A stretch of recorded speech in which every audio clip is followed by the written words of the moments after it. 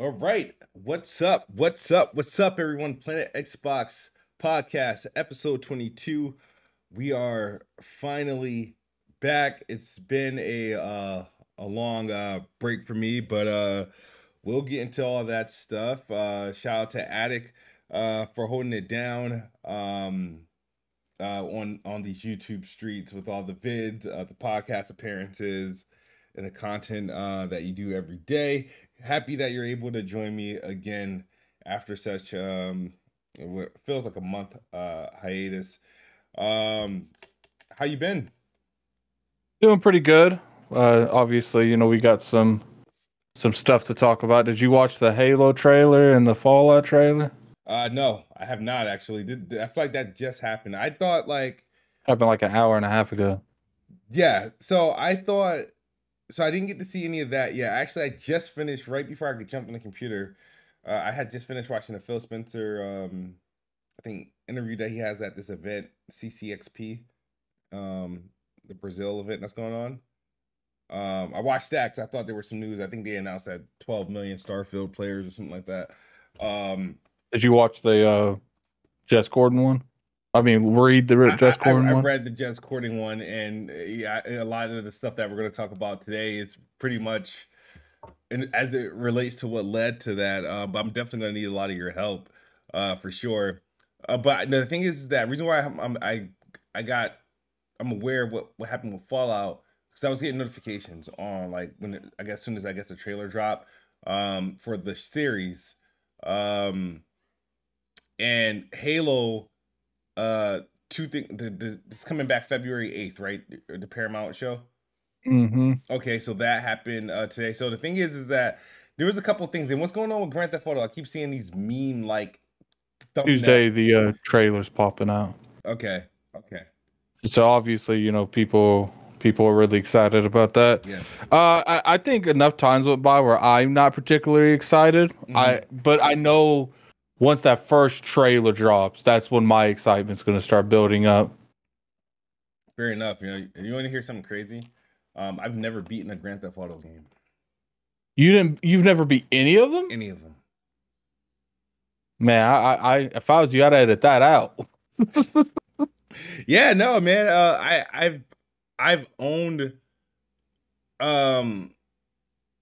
I played Vice City. I played Grand Theft Auto 3, obviously, back when they were out. San Andreas was the closest one I think I ever came to beat. And I think I got to like the final section, but I can't take credit for beating it. I think one of my cousins ended up beating it because we would play it, and then he ended up just playing. And remember, this is like memory card days, right? So he would he just played it on. So I got to a point where when everything sort of hits the fan with like the gang itself, and he ended up finishing it off. So I could never take really credit for beating it, and I never attempted to replay it.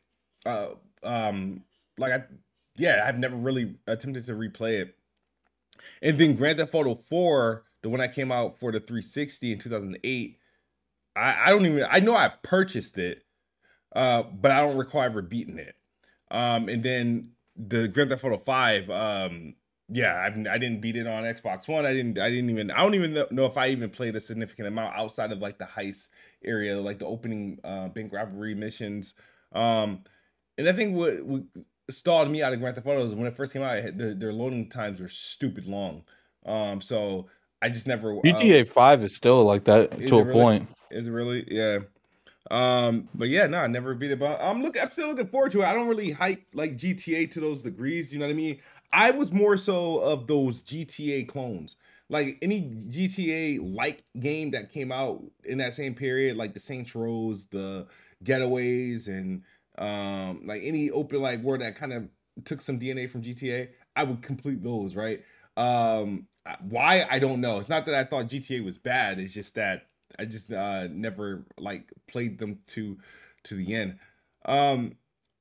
We got Patreon question, just one this week, which reasonably so. People probably didn't know we were gonna be going putting out a PX this week, but Alexander King, Alex, that's my the one I did the Jiggy Durag song with. Shout out to him. He says, "Let's keep it a bean, no clit. Y'all wish Xbox had the fandom that PlayStation has right now?" Question mark. No, I don't. All right. Absolutely, I don't. He says, "Now everyone wants to remote play because PlayStation dropped a new device. Folks weren't rushing to get backbones before. Do you think the issue was folks not wanting to use their phones as the screen, or they just didn't know it was a thing?" Oh, that's a good question, man. How do you? I think it's just the hype. It's hype. It's hype. You Yeah, know? there's a difference between people asking when you first get your phone. Mhm. You know, when you first get a phone, same thing. You're hyped to use it. You're hyped to go on. But let's see how these people are using these devices in 6 months. Mhm. You know, they giving you the option to play your games on your phone isn't the same as letting you buy something new. That they call like the new car smell or whatever it's called. It's like the hypeness of owning something new. Like there's a difference, and you can't replicate that. Giving people the option to play something on their phone isn't going to give them that feeling of having something new. I get what you're saying, right? I bought into different like backbones, different controllers to play some games here and there. It works. My son does it every now and then. But I think it's two things. It When people were doing remote play, it was primarily, Xbox. People, because you had to buy the extra devices to do it. And when Xbox does something, it's not really all that hot. So when PlayStation drops it, they dropped a new hardware, something separate, and people has this PlayStation has this mesmerizing effect. They release something, then people has to buy it, regardless of its capabilities. I think the a lot of it is like people knew it was a thing. People weren't interested, and people weren't interested until PlayStation did it. And I think that's why people are trying to appreciate it now. But this stuff has been around for ages, and it's either PlayStation fandom or Xbox tax. That's how. And to me too, it just comes a matter of, obviously the PlayStation has a bigger fan base. I mean, it's so fantastic this year. Xbox is behind what they sold with the Xbox One, but it's just like that means I want a replicate of the fan base. No, I don't. Yeah. Xbox delivers a different product. They just do, and I don't even. It's funny, Smooth, when people say they don't have good games, but when you look at all their games, they're like 80s and above. Besides Redfall, yeah. It's like they don't have the games you want to play, and that's okay. But to say they don't have good games is just it's not really it's not a genuine take. Now, obviously, they have games that dip into the 70s. I think the Minecraft Legends hit into the 70s, but those have been very far in between. And I get it. Some people think just because they don't have, true, like, quote unquote, like true exclusives to the platform, that's another thing they knocked them for. But it's like you can't take away Wasteland 3, Psychonauts, Outer Worlds. And what's funny is besides Wasteland, they were all Game of the Year contenders. Wasn't Psychonauts a Game of the Year contender? Yeah, it was nominated. Yeah. Mm-hmm. So it's like, look, you can knock it because that was on other platforms, and that's fair. But to say that the studios that Microsoft owns have no games, I feel is very incorrect. Yeah, that's it's a shame, pretty much. So today's episode, obviously, I've been out of the limelight, a lot of out of the commotion that's been going on in regards to anything honestly gaming related. If you guys didn't hear, I've been away because I had like I lost my grandmother, and I kind of just took some time away from social media, YouTube, spent more time with my family, my wife, my kids, who's been very, very supportive, and I'm still going through it. We're just about to wrap up a few things, and we all got to like kind of keep it moving. But it was something that uh, hurt really bad, and again, appreciate everybody who showed love, but I just really wanted to focus that time on my my my loved ones, you know what I mean, spending more time with my kids, spending more time with my wife for sure.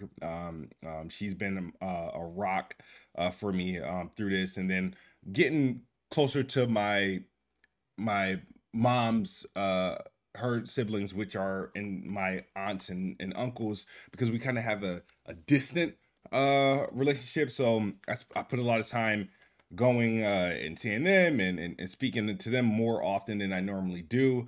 But it's life. But I wanted to obviously get back to the things that I do, because you dwell into something too long and it leads to depression and stuff like that.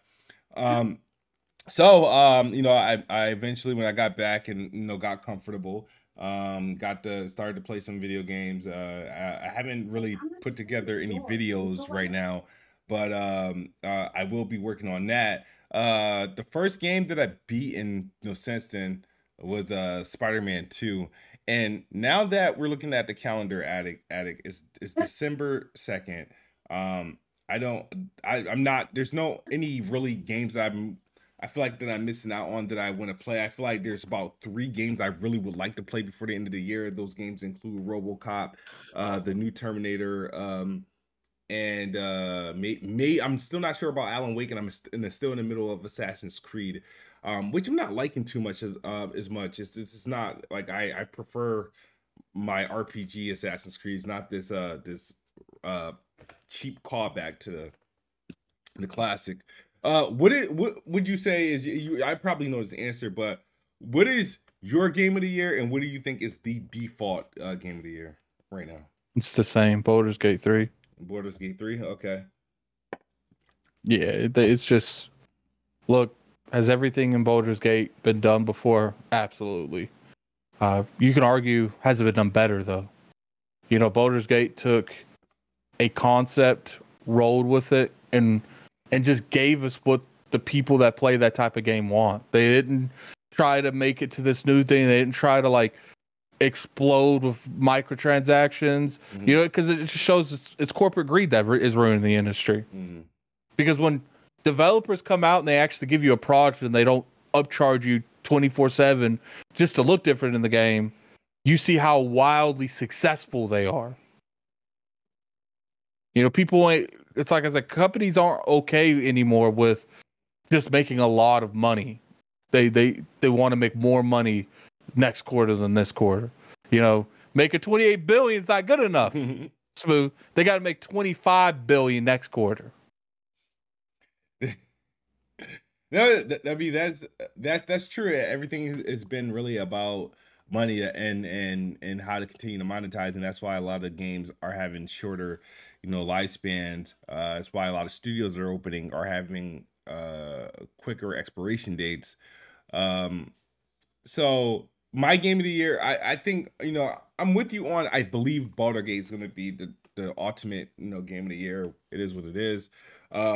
Starfield has been my game of the year. And I completed Spider-Man 2. I do think Spider-Man 2 is really, really good. I think they did a good job with that. But and it deserves this whatever nominations that it's gotten. But for me personally, of all the entire year, and unfortunately, I didn't delve into as much games as I thought I would, because of different things that happened in my life between work and stuff with my grandma, and the things that I was studying for, and budget season and stuff like that. Like the back half of the year, the best quarter of the year, I couldn't really believe in games. So the last major game I ended up beating was like Starfield, and then I think I took on Mortal Kombat and then Spider-Man after that. But no, Starfield is so far by far the best game I personally played this year. It's the most I had the fun with. It had the addiction factor. And bro, I mean, and regardless of what's game of the year, this has been one of the best years in gaming in a long time. Yeah, I agree. Though the Game Awards. Now, you guys never had I wasn't around to do a surviving the Game Awards nominations. I probably, all things been normal, I definitely would have done that. Um, dude, I look at the nominations for the Game of the Year awards, and actually the overall award show.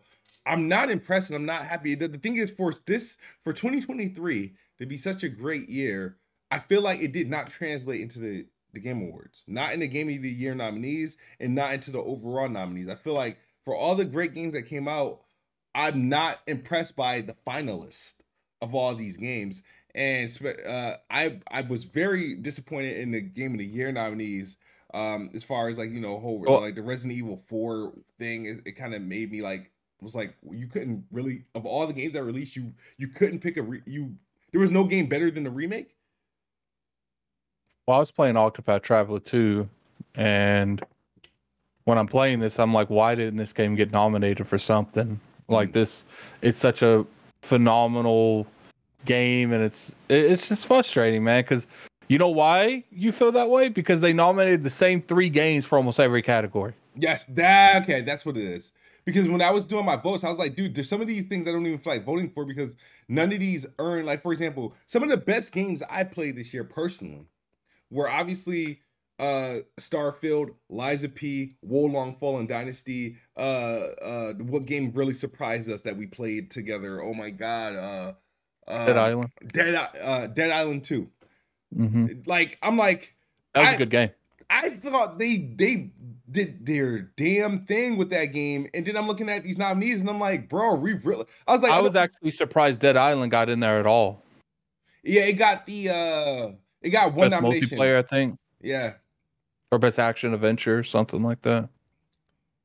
Yeah, so I wasn't really feeling that, man. Oh my, like the Game of the Year, best action, like they got these I don't like the player choice nominations. They put all these reoccurring games. I feel like the games that got nominated for best ongoing, I felt like they did that one a disservice because I feel like they nominate the same games for that one every year, and I feel like, yo, do they like Sea of Thieves? I feel like is being slighted. I feel like Sea of Thieves has been slighted. I feel like State of Decay has been slighted. I feel like Halo Infinite has been slighted, and it's not that like I understand. I'm an Xbox fan, and I prefer Xbox. So yeah, there's some biases, but the fact that Sea of Thieves and Halo didn't get, at least one of them to get in there, is just, especially Halo Infinite. And what's crazy is people sitting there talking all this smack, but it's just like Halo Infinite is having such an increase in how they're handling the brand. And this is coming from someone that I think me and you argued that they should have delayed Halo. Mm-hmm. Yeah. So it's just like, you can sit there and you can argue that the game didn't deserve it because of the way it launched an 87. But people keep forgetting that game was an 87 on Metacritic. Yeah. Or 86, one of those two. And it's just like, so I guess now you can argue that the games as a service aspect of Halo failed, but what I would argue is what games as a service was successful out the gate. You could name me one, actually. Not one. Maybe Apex Legend was the best launch as a games as a service. But besides that, Fortnite, even Fortnite. Remember what Fortnite had to do to even get popular? They launched their game. It was trash. Nobody was feeling it. And then PUBG came out, and they literally made a beta version of PUBG out of their Fortnite game, and then that took off. Mm-hmm. So it's just like, people can argue. That's fine. I'm not gonna argue with you.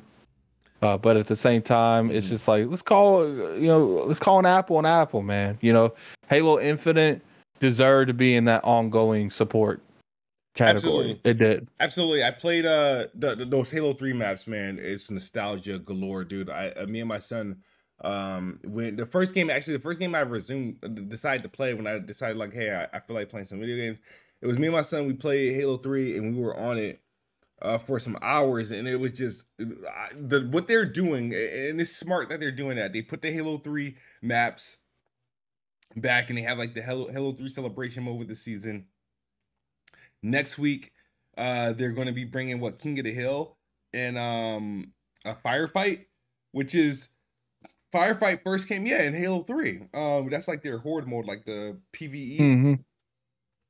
that's epic. Like, and I've been playing. You know, I've the way I play Halo is how I always play Halo. Is like I can. It's a game I will never uninstall. It's always a reason to go back, and I'll never not know how to play Halo.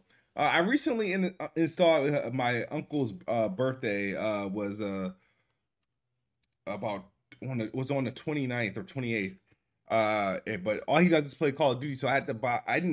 We installed Modern Warfare 2 because I didn't. Obviously, I'm not buying Modern Warfare 3. The Call of Duty as a game is just the You don't hard have to drive buy it. I space. have it. You do? Yeah. Okay, then I'll install it. Shit, I Yeah, could have they, played they that. sent me a review. They sent me a review copy. Damn, that's how. Wow, I didn't even realize that. So wow, damn. But the game is too big, 220 gigs, man. Yeah, Uh, it's gigantic. It's massive. So we played that. I played that for about 3 hours with my uncle and my cousin, and you know, it was really good. And I didn't realize that I'm actually a decent player in Call of Duty. I just don't like playing it all the time. It's like, but and I don't like the gun management. I can't manage the attachments and stuff like that. Just give me. I need to find a gun that I like, and I'll stick with that until I find a better gun. But I'm not all that adjusting and all this other stuff. No, I'm not going to do all that. But yeah, man, another thing that happened that was pretty interesting, Clobro, he put together a nominations for Xbox Studio of the Year that he's doing, the first party studio of the year.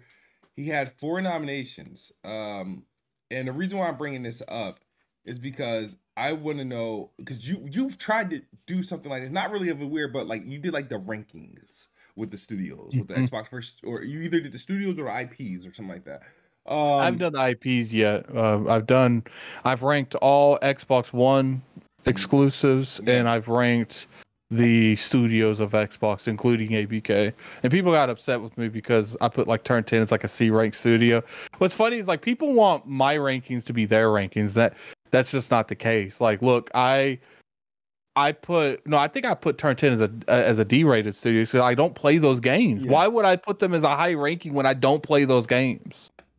Now, if we're ranking where as an industry wise where these games should be, then yeah, I would probably. But my ranking, I'm not gonna rank something high that I don't play. Doesn't mean it's a bad game. Just to me, I don't play them. Now, after playing Motorsport a little bit, and I was always scared to play those games because I felt like they wanted you to be perfect in those. Like, yeah, oh, people are like, oh, don't, if you guys like casual games, play Forza Horizon. Don't touch this motorsport. You know what I'm saying? yeah. So like that kind of scared me away from trying their franchises out. Yeah, so I get what you're saying, see me, and that's what also kept me away from the mainline series of Forza. I thought it was like you have to be perfect. You have to know the technical aspects of circuit racing, and that I don't know. I just want to drive. So that's why like my approach to a game like Forza Horizon, I'm more invested. My approach to Motorsport, I'll just play arcade mode or I'm not playing, I'm not turning up the difficulty or anything like that. Or I'm playing with assist. But I played a lot of this one. I think it looks good. I think it plays good, and I'm happy with it. But Clobro posted a game of the Xbox Studio of the Year 2023. His nominations were, and I'm gonna try to get this on the screen. I'm gonna try to get this on the screen, my right quick. I just let's see what would happen if I can get this on screen. What happens here? Want me to just read it? Now I All right, got it go ahead and here. get it on. It's on the screen, but yeah. So it says the nominations are Tango Gameworks for Hi-Fi Rush and their DLC, Ghostwire Tokyo on Xbox, and Ghostwire Tokyo Spider Thread. So has them nominated. He has Bethesda Game Studios for Starfield, Fallout 77, Fallout 76, Mutation Invasion, Fallout 76, Once in a Blue Moon, and Fallout 76 Atlantic City. He has 343 Industries for Halo Infinite, Echoes Within, and Infection, Reckoning, and Firefight and AI. So all their 2023 releases. And then he has World's Edge nomination for their console ports of Age of Empires 2, Age of Empires 4, and the expansion to Age of Empires 4. My thing is, what do you think um of these nomination lists, and who would you have nominated in this case scenario, or who do you think of his list would is deserving of this award?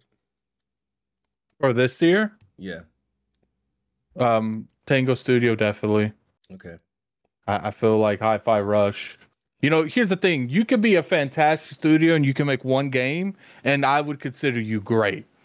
But to be one of the best, you have to be a variety studio. You have to be able to make multiple genres, multiple good genres, not just you just popping something out there. Gorilla Game, I think they made Killzone and then went to Horizon. That's a good studio. You know, I don't think either one of those really vibed with me a whole lot, but I have to give them props that they're able to make that kind of product. You know, Tango going from the Evil Within to Hi-Fi Rush is a drastic difference in what they're making. So I would have to give that to them. You know, Bethesda Software Studio, obviously, regardless how you feel about Starfield, it's still a fun game. It's still a great game. It's still, you know, really engaging. I would have to give that to them.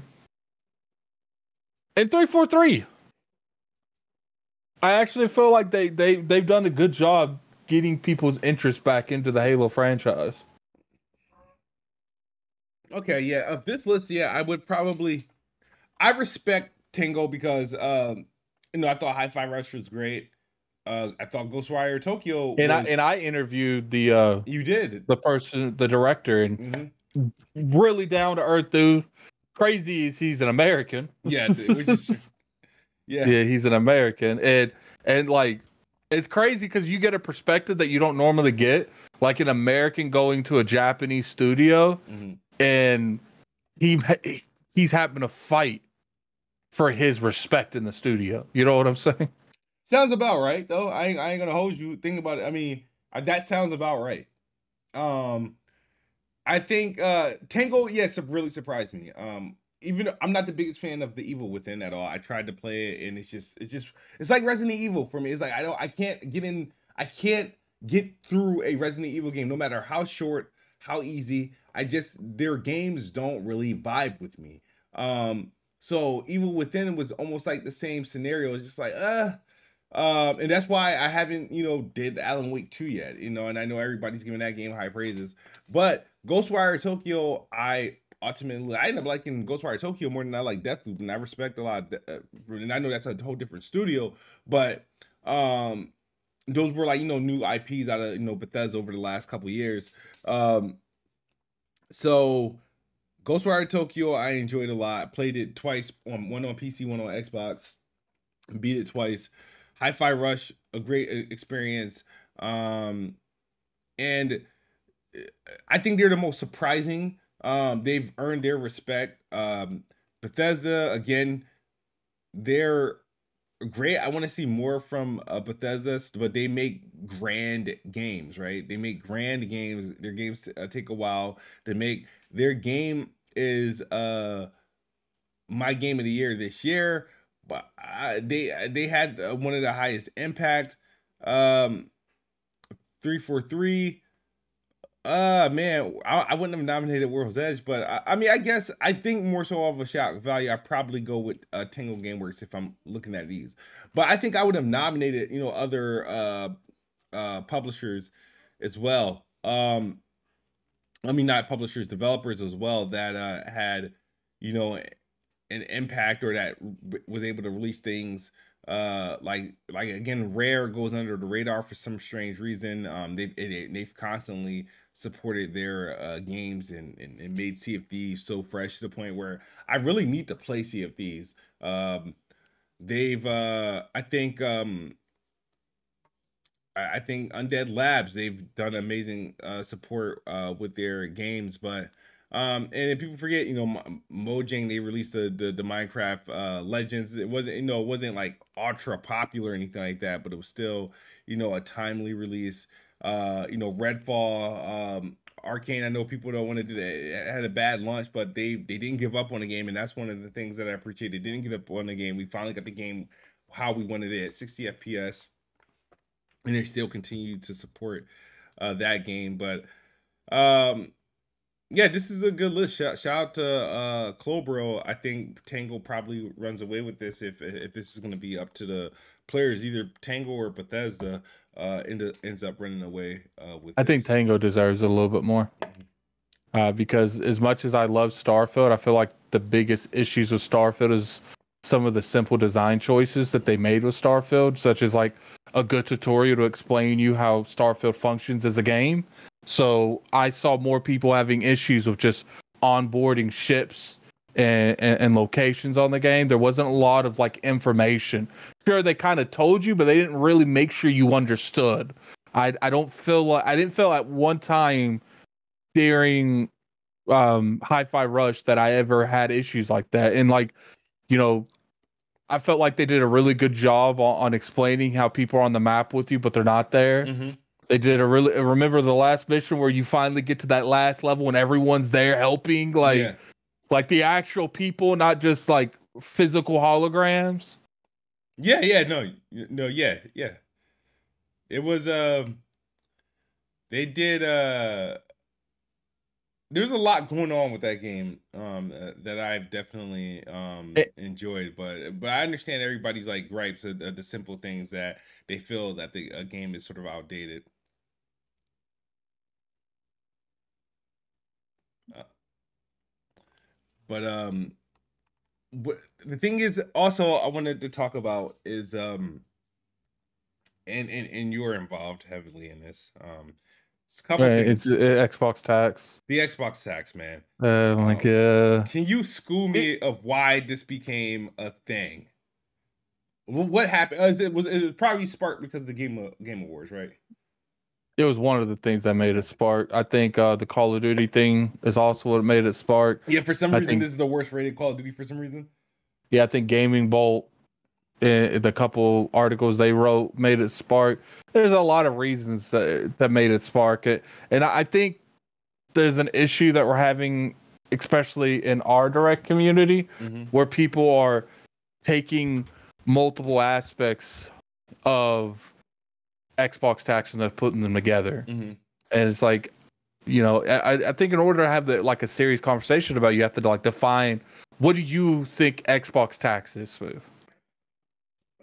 I think how I all right, the Xbox tax to me is And do you believe in the Xbox tax? That's another mm, thing. yeah. So the Xbox tax is anything associated with Xbox, whether it be platform, software, first party, or even third party, receiving unnecessary criticism or not scoring in a way that a game would score if it wasn't made by Xbox. I believe there's an Xbox. I I won't use the term tax, I guess, but if we're calling it Xbox tax, then yes, it's just media bias, and I've always felt there was a bias towards or a bias against, not towards, but a bias against Xbox for some strange reason. There's always been at Xbox. It's whether it's the how the articles are written, whether, for example, when something negative about Xbox doing something, whether it's a price hike or a privacy change or something that is favorable in a consumer eyes, you get several upon several articles about it, right? Like it's like the world stops for the day to cover this. If PlayStation does the equivalent, like a price increase of their services or anything like that, it's you'll get the article, but it's not pushed. It's like, all right, the article's out, job's done, whatever. Same thing with uh the oh man, the game like it the games. When Xbox gets a marketing deal, right?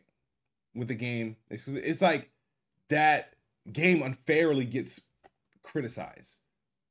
Or it unfairly gets like this negative connotation, the reaction to the game, whether it's a deal, whether it's a timed exclusivity. There, when a developer decides that's not owned by Xbox, decides to go Xbox exclusive for a short period of time, they're interviewed differently. They're pressured. Why? When is it coming to this? When is it coming to that? And they kind of have to clarify that they're not a permanent Xbox exclusive. When PlayStation gets a timed exclusive from a third party studio, they don't get questioned. It's like Final Fantasy, or even just when they bought Bethesda. Yeah. Oh, it's not right if they lock these games down. They've been on platforms for years, but Sony can go in there and take Final Fantasy, which has been on the Xbox platform since 13. So that's 13. That's 13-2, 13 Lightning Returns. That's 15. And now we're on a remake and we're on Final Fantasy 16. But it was okay for them to do that. Now, obviously, they've had Final Fantasy on their brand the longest, but that's besides the point.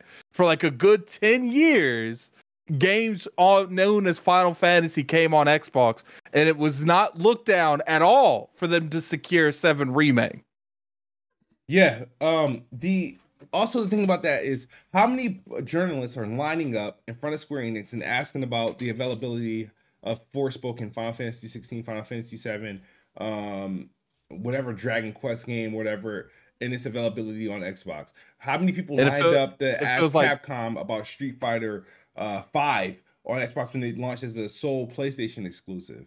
You know what I mean? It's how many people are asking about Stellar Blade? How many people are asking about Rebirth? Rebirth, yeah. It's Homestars. Like, you know what I mean? It's the thing is that when these things happen with Xbox, think about it. What's that? Stalker 2. It's been delayed so many years, but when that was first announced, they got questioned about a PlayStation release. They tried to dodge them, but they've gotten questions all the time about a PlayStation release.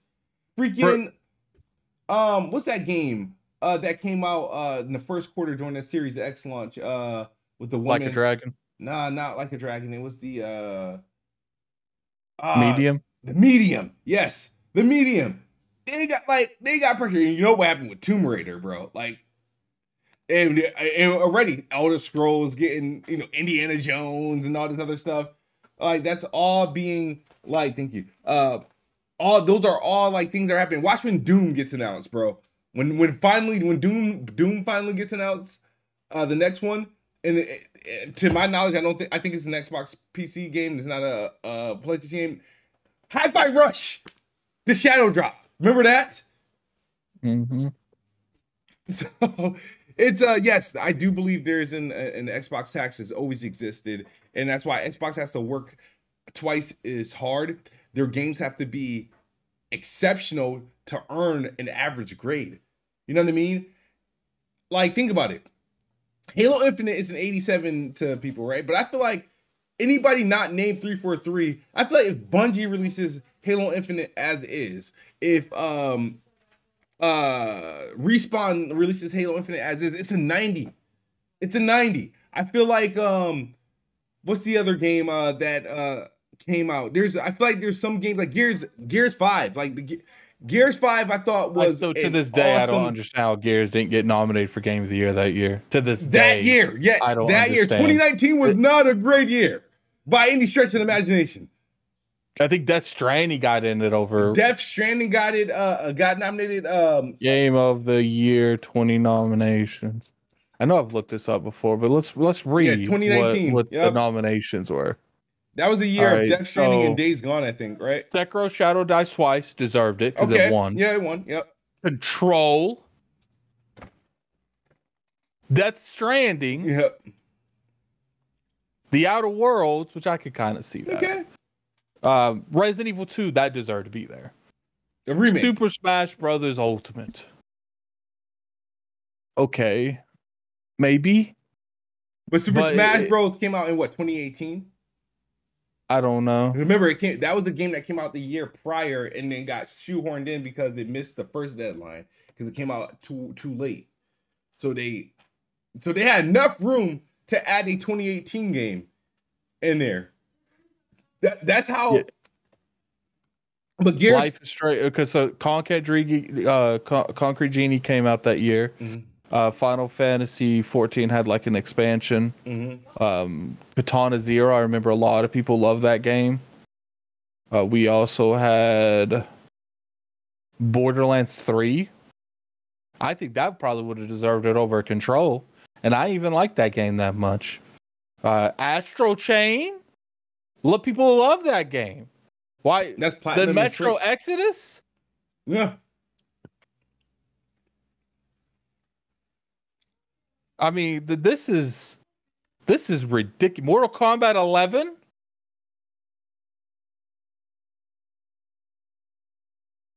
So Super Mario Maker 2? Well, did they get like an indie game of the year that year? No, they didn't. There was no indie game that year. There was Sekiro Shadow Dies Twice, Control, Death Stranding, The Outer Worlds, Resident Evil 2, and Super Smash Brothers. And best game direction was Control, Outer Worlds, Resident Evil 2, Death Stranding won best game direction. Which I could kind of see that a little bit, just a little bit. I could kind of see games like that's never really been made, so I could kind of see why that would get best game direction. I would have personally gave it Resident Evil 2 because I felt like that was the first one really pushing high demand remakes, so that would make more sense because that's what we actually wanted. Sekiro is a good game, but it's just more From Software stuff, just in a different kind of skin. It's still a good game. Disco Elysium, I remember that's like an 88, 89 on Metacritic. People want to go off of Metacritic because people love doing that unless it's against their narrative, and then they just completely act like Metacritic doesn't exist. It does look like at least Gears 5 got into the best performance. Oh, let me look. Gears 5. So it got into best audio design, best performance, best action game, which Devil May Cry 5 looks like it won it, which I could kind of see that a little bit. Yeah, so I mean, there you go. It got nominated 3 times, and but wasn't nominated for Gotti. It's again, I just didn't agree with that because I felt like Gears 5 was a better game than Death Stranding, and it was a better game than Control. And if you remember correctly, Control Metacritic, it was mad low. Spoiler alert. It was mad low. 82. 82. So lower than Starfield and got nominated. Yeah, and then Death Stranding. It was 88, 87. Spoiler alert. It's mad low. 82. Damn. See, you're thinking of Death Stranding. You're thinking Death Stranding, the director's cut, which is an 85. Yeah, you're right. And that came out a year later to support the PS5. Wow. And you know what's funny? Wow. I feel like Control, the media. That's why I don't 100% agree with not explaining how these things are picked. Because to me, yeah, I get Jeff's like, oh, I don't pick these, but how do you pick them? Because that's important. If you're just picking outlets and people that have more synergy of thinking the way you do, that's essentially you picking. There's not a process to get into there to what I've seen. Now, if there was a way where, I could hit up Jeff Keighley, show him, here's our numbers, here's our reach, let us in as a nomination, then I would be a little bit more on, okay, there is a balancing system. But he's never showed me that there's a balancing system. So what I've seen, it's whatever Jeff Keighley decides he wants on there. And then what's funny is I looked. Let me look at the Game Awards, which is interesting. So we just established that that Death Stranding was one of the was one of the nominations in 2019. Kojima's on the fucking board. So how does that make Yeah. sense? Is it like, to me, it's like it'd be one of those things where it's like, okay, Kojima, if you want to be part of this, none of your games could ever go into this event because that's a conflict of interest. But it feels like Jeff Keighley is okay with breaking, you know, how serious we should take this if it's beneficial to him or not. And that's my biggest thing. It's just like it doesn't feel 100% genuine. It just doesn't. So let's go over the advisory board. Now, people can sit there and tell me that these individuals have no influence on the video game awards and what direction it goes in. You're lying to yourself. You're delusional. So you got the CEO of Activision. Well, no, the president, not the CEO. You got the CEO of AMD, which I can see her being a good person on here because she doesn't directly make games. You know what I'm saying? You got the president of EA.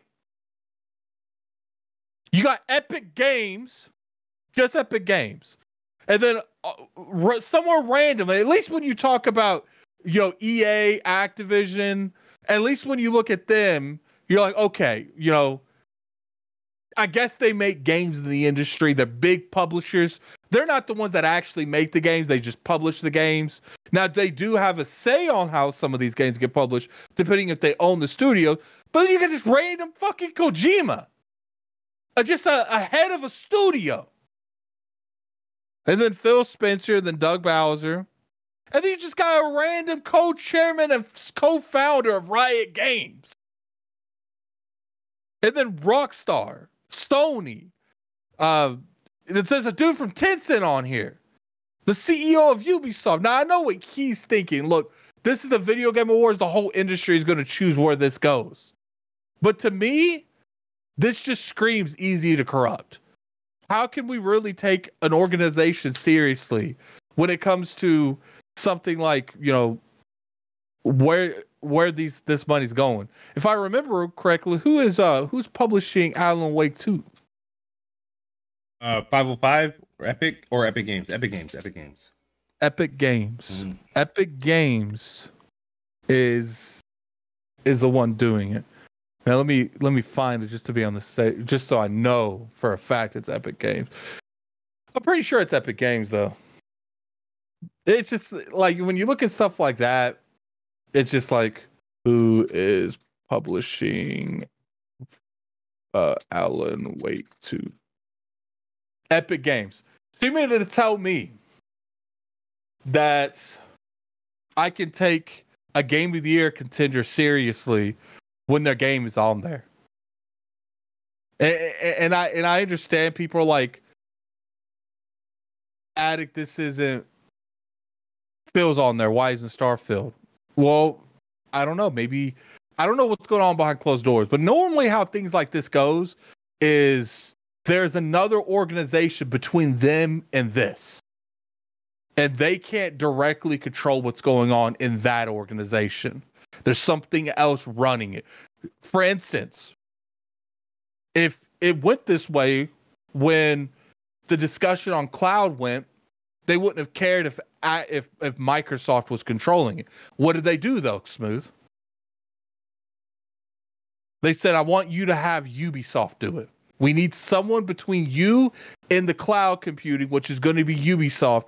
We need that to make sure you're not in control over that. That's up to them. Yeah. Microsoft agreed. Yeah. So it's just like, it is what it is. I'm not sitting there saying that the Video Game Awards is all corrupt. I'm not. I'm just saying that I have questions and no one wants to answer them. Yeah. No, you're absolutely right. I'm not I feel like I haven't been the biggest fan of the Game of the Year awards, and I knew it was doom and gloom when Jeff Keighley started tweeting like, "Hey, I don't make any of the decisions," because he anticipated probably a backlash for the lack of Starfield. The Xbox tax is real. People need to stop pretending that it doesn't exist. I'm not going to sit there. You know what's funny? I had conversations with people in our community. I'm not going to call out names because I don't do that. Yeah. But they were telling me the Xbox tax is real. But then when the Twitter backing hit the Twitter space, they changed that up real quick. Oh, I don't think it's real. Yeah, because now you'd rather be on the receiving end of it and not the end getting attacked. Absolutely. I don't give a fuck. Yeah, it's real, but I don't care what like really anybody thinks about it. It's like my thing is, it's like again, I feel like when you look at things from a grand scheme of things, like I feel like everything Xbox has to do it, they have to do it at like such a level for things to for them to get like average scores. They don't get the same passes that other publishers get.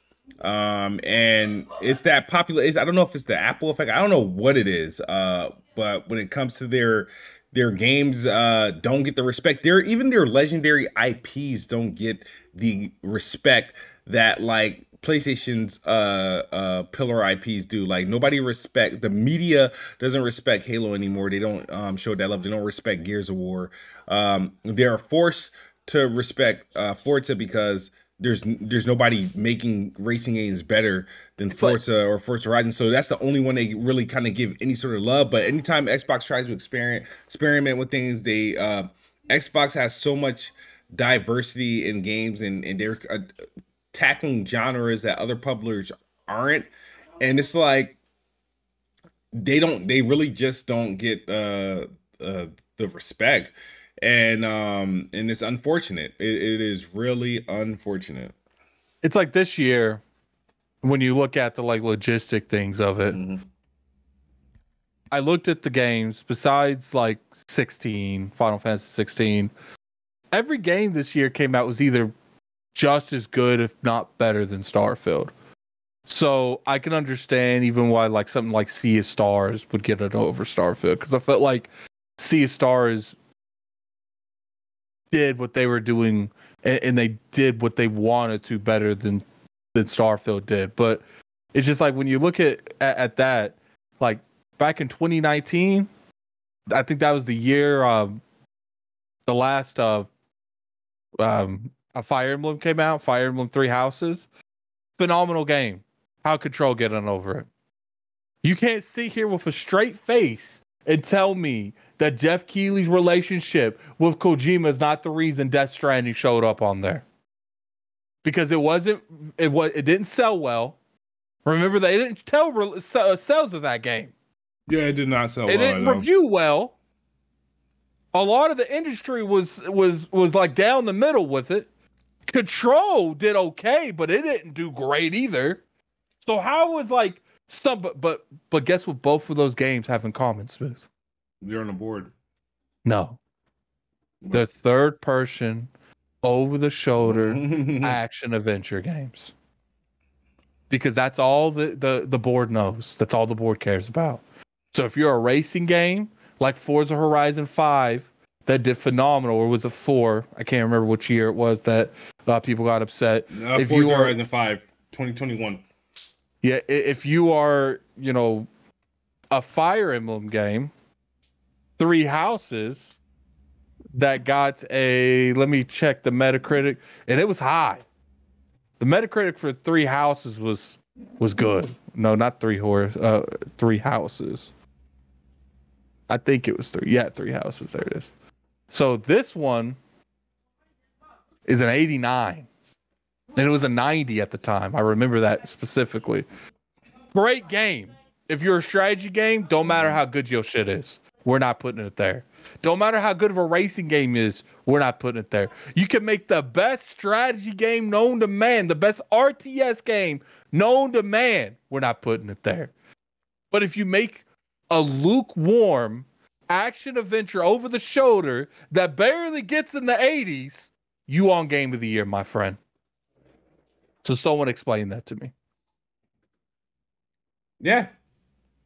That I don't that is a strange thing. And like, how is it that only certain genres qualify for the overall Game of the Year? Because remember, 2021,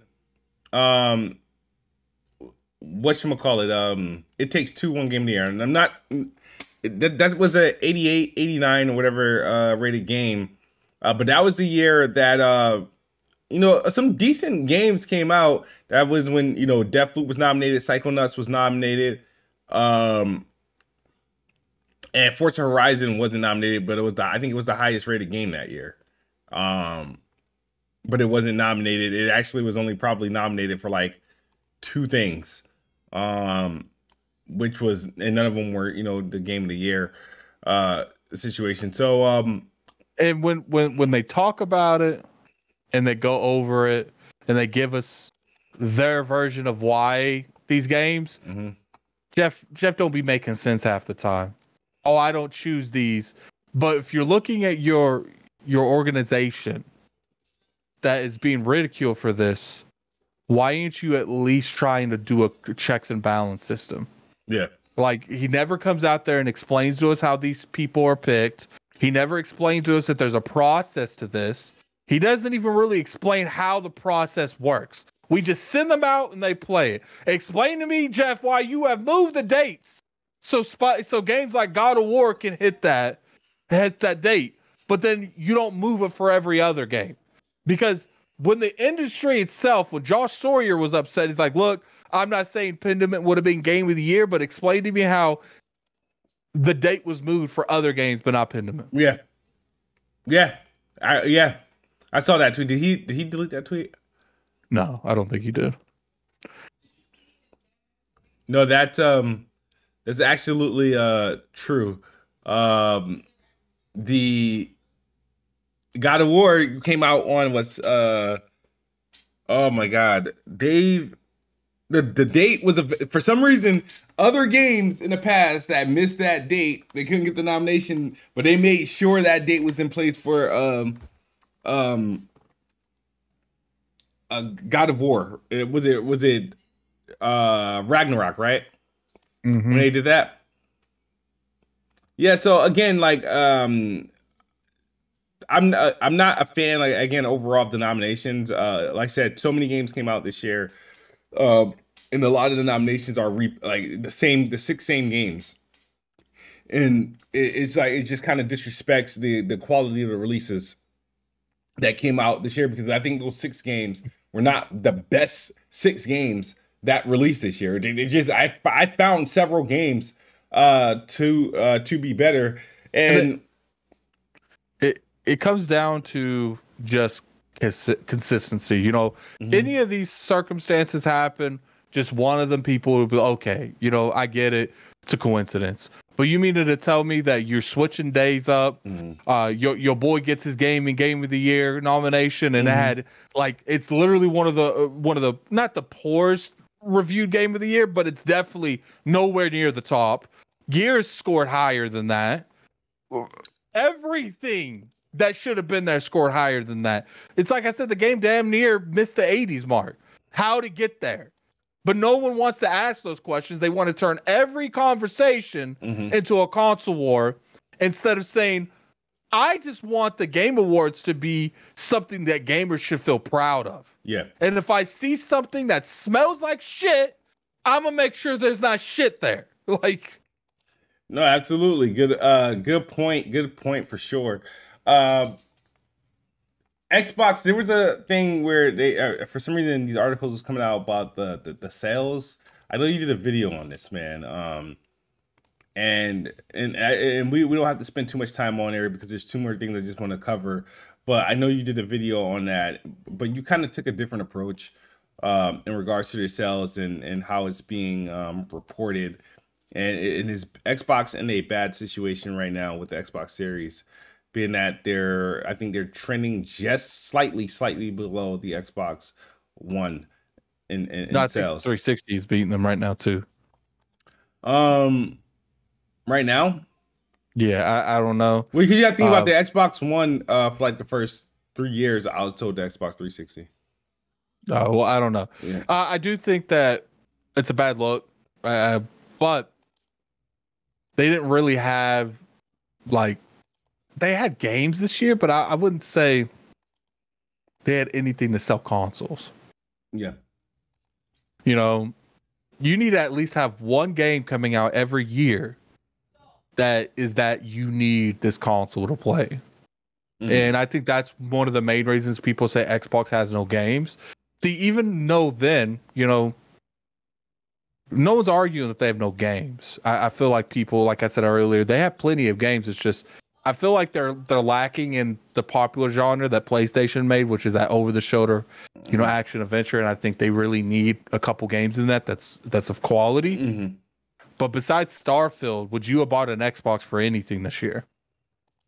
Good question. Okay. And Uh, Starfield, even though Starfield was a good game to me, they need a more casual type of game, yeah, like a Call of they need a Duty, 1A, something 1B game. something that's graphically intense and easy to comprehend. Yeah, And they they need didn't Unga have that. Boonga. They needed Umbuga, yeah, a graphical Unga Booga game. Like they need RoboCop should have been the next. code game. I'm gonna say this. Probably not. Other than Starfield, I feel like Starfield was what the one game you should have been buying, an Xbox for if you're, And you don't have to have an and Xbox you don't for it. have to You could have play an that Xbox for. on PC. Yeah. My thing to you then is 2024. We know pretty much the releases. Is any of those games, and you would buy the Xbox Hellblade. for? You think Hellblade? Hellblade won't get me to buy one if I didn't have one. And I'm more of a hardcore gamer. We're talking about the casual people. I think that's the reason they picked up Call of Duty. That's more. I think getting the marketing rights to Call of Duty not next year but the year after is going to do more than anything else would, because it's not a coincidence. 9 times out of 10, wherever that marketing rights is, they win the generation. Because people can sit there and say Call of Duty outsells everything in like 2 months. Mm-hmm. That's ridiculous. Something could have came out in January and Call of Duty's out for a week and outsells it. It's a very popular game. But the thing is they need more graphically and looking games. They just do. Hi-Fi Rush is a great game, but I wouldn't consider it a graphically candy looking game. That's why I think Hellblade will be that first one. As long as they make the gameplay fun, that would actually generate some interest with it. I think Obsidian's Avowed's going to be a good game, but I don't know if I would consider that a game where people are just going to pick up an Xbox for. I think hardcore gamers will pick up an Xbox for it, but hardcore gamers 9 times out of 10 they already got an Xbox. Mm-hmm. At this point in the generation, they're trying to get casual people going over there. That's why they need to be harder on TikTok. They need to advertise more on like these social medias, because right now, all the jokes and all the stuff on TikTok and stuff, it's people talking about PlayStation. You don't really see Xbox too much on social media.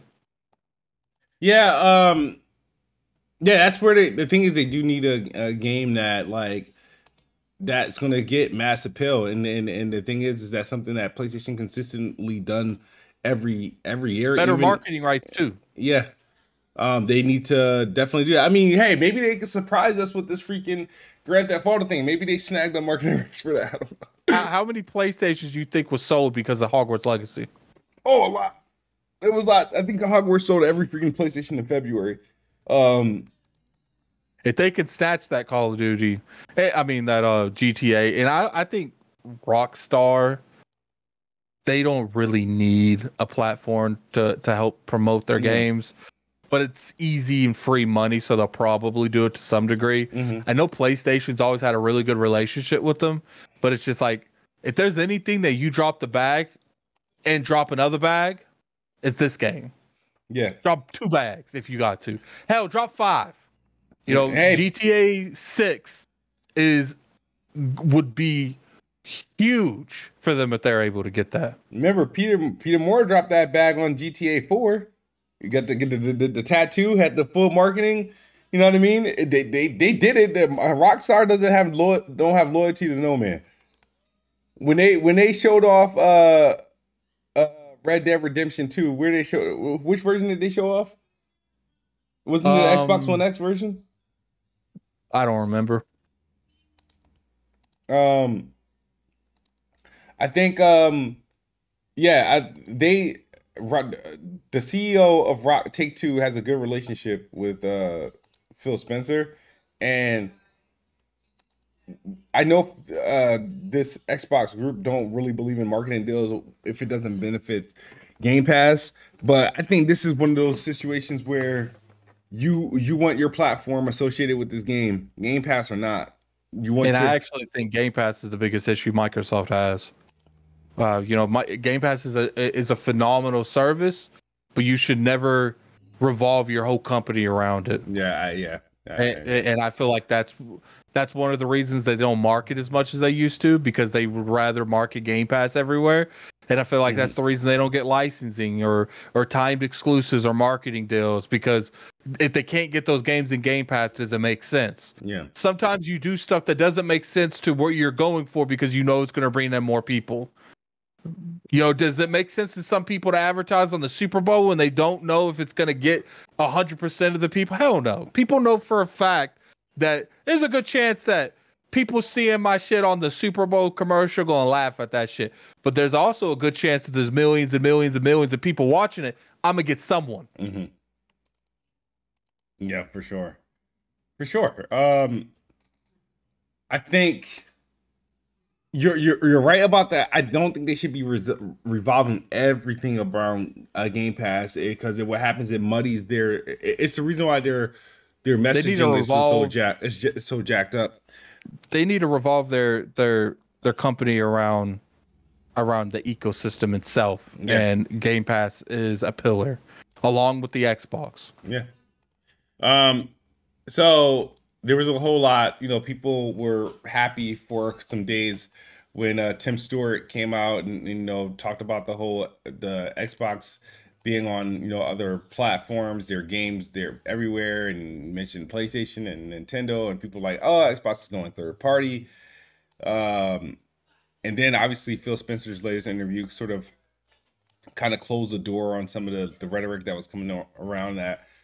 Your take on what that moment, that because it was, again, it's the messaging, and I know I think not the communication with Tim Stewart, it wasn't directed even at gamers. I think this was like a seminar with like a bank or something like that.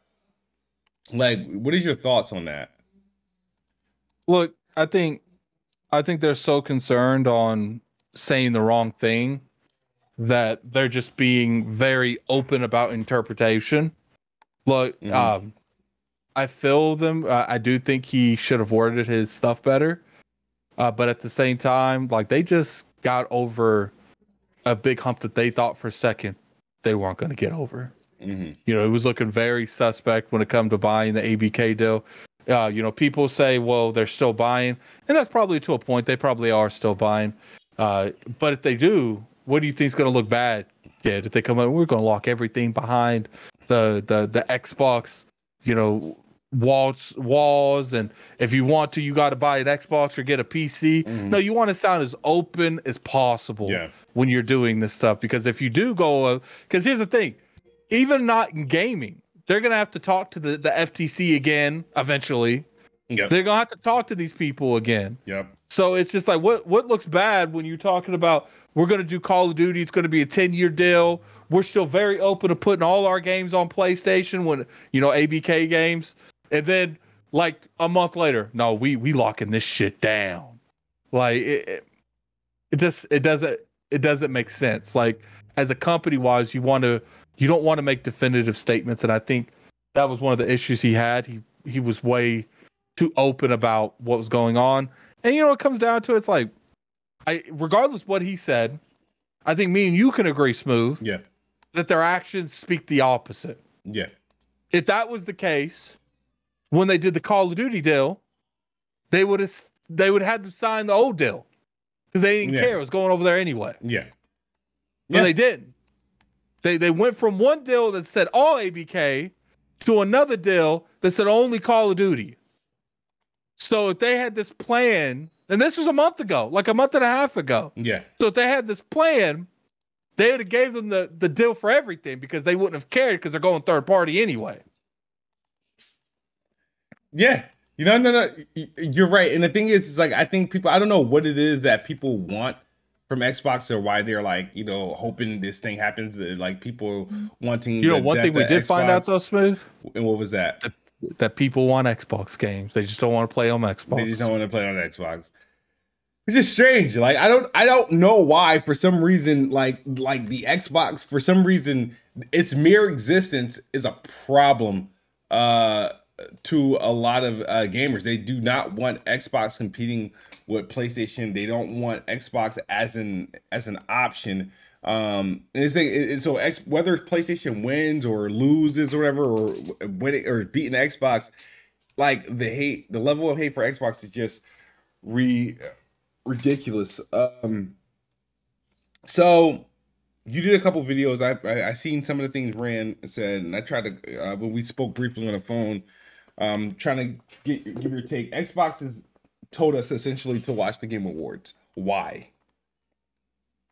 I'm not commenting on it. Why not? I'm not commenting. I on need it. like.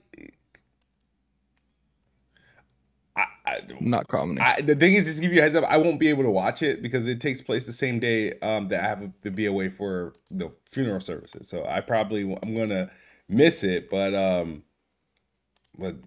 mean, you don't have to comment on if you know something. I don't expect you to tell me what you know, but like you can tell me what you would. Xbox will be there. Xbox will be there. Okay. Yeah, in a big way, small way. In a big way. Like Xbox Series X reveal, big way, or like Perfect Dark reveal. It's a game. It's a game. Okay. You won the game? Not answering that. I'm not. I know there's a possibility for more than one game. Because I know there's trailers being floated out there. I just don't know what trailers. Like, here's the thing. If it wasn't for the direct they did at the beginning of the year, I would say all these trailers are showing up to the Game Awards. But they could be, okay, we're going to show you this trailer, and we're showing you this trailer, but both of them aren't being announced at the same place. They don't tell you that. Because what they do is they feed these to people, and they're like, how do you like it? And they go off of that. So, if they can easily do a direct in January, so they would strategically be showing these cinematic trailers or whatever the trailers are. They would show them at the same time, but you wouldn't know where they're being shown at. Gotcha. Well, do you think we get a direct in January? Is that normal, or is that just because of that was that year? Because the thing is, I think it makes sense from a brand wise. We know Hellblade's coming out. We know Avowed's coming out. Most likely Indiana Jones, because Todd Howard said that we're going to see more next year. I don't know if Indiana Jones would come out next year, but there's a good chance we could see it at that event. So they got stuff to show. And the good thing is, especially Hellblade and Avowed, we don't know anything about the gameplay really. We've seen some more on Avowed than the other one, but we got to need more information. The thing is, it's like, all right, so I know Xbox is sort of coming in. We got an updated trailer for Stalker 2, which we know is an Xbox exclusive. It's coming to quarter one. Quarter one is January, February, and March timeframe. So within the first 3 months, you got Stalker 2. And I mean, I'm assuming Hellblade 2 is quarter Q1, Q2.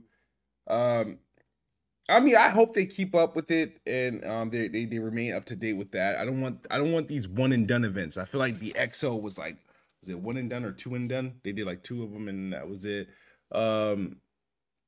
They now have the content to have these reveals, and they're coming back to the Game Awards. Last year they were highly criticized for not being at the Game Awards, and but they end up having, a showcase the very next month, which kicked off the year. And they were able to release like 2 games in that period. So I think an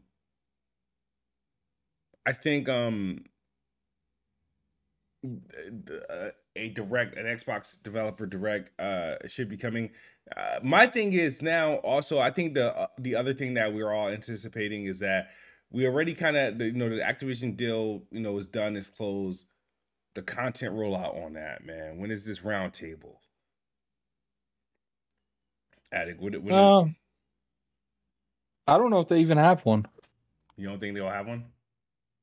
I think the ABK thing might be a little bit different. If they do have it, they'll probably wait for the heat from the FTC thing to cool down, because the FTC can still appeal.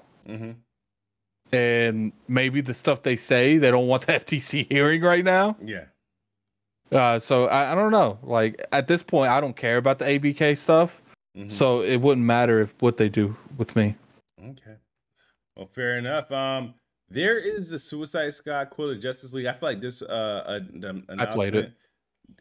Okay, so there is. How do I get into the? Is it over or did I miss it? I must have missed it. I don't know if it's over or not. Is it any? You can't speak on it, can you? Yeah, I can't speak on it. Shiznits. There's a lot of people in the community I saw playing it, so I'll just put it to you this way: I played it for an hour and a half. Like, I'm not playing it again. Oh my god, yo. Oh man, I'm sorry, dude. Oh, all right. I'm sorry, I think I'm sorry. All right, man. So, all right, it's about time to wrap up. Our 60 minutes. Addicts, good to meet up with you. This show will be on Weapon Wheel Patreon soon enough. There's no Weapon Wheel this week, so I'll probably be on the Xbox. We'll probably get some videos out there. Appreciate everybody for coming through, showing love. I'm an IOP this weekend. All right, fair enough. Saul's not going to be there. All right. Yeah, because I think we're doing this week and next week, and then we're off till the 7th of January. Yeah, I need some time to also pad games to my games beat list. I think I'm literally under 20, which is like which I don't care, but yeah, I think I'm only at 17. And the jam packing and a lot of games that I beat this year actually weren't even from this year. Yeah, I gotta get to it. But these are some quality games. But yeah, definitely would like to join the show at to some degree tomorrow. I'll follow with you because I do have to do something for the wifey that I haven't done in a while. Well, you know, we go long, so just tell me if you ever want to jump on. Absolutely, appreciate it, Attic. Thank you guys for tuning in. Attic, you got anything to say before we get out of here? Yeah, go. Appreciate it for coming through. We took 2 weeks off because Smooth's had a death in the family. We'll be back to the regular programming. Are we? Is that 2 weeks? Our 2 weeks off, or are we taking an additional 2 weeks at the end of the month? Like, no, I'm not taking. Yeah. Those were I plan to do the show to finish the year with the show. I mean, I'll be here next Saturday and the Saturday after that. Let me look at the calendar. Yeah, I don't see why. What we'll do is we'll do something fun. Yeah, because I don't think there will be a lot of news. We'll do something fun. Absolutely, like ranking shit or something. I don't know. Fair enough. Thank you guys for tuning in. As always, Xbox is the best box. I am the best bot. Good night or good morning if you're on the other side of the globe. We are out of here. Peace.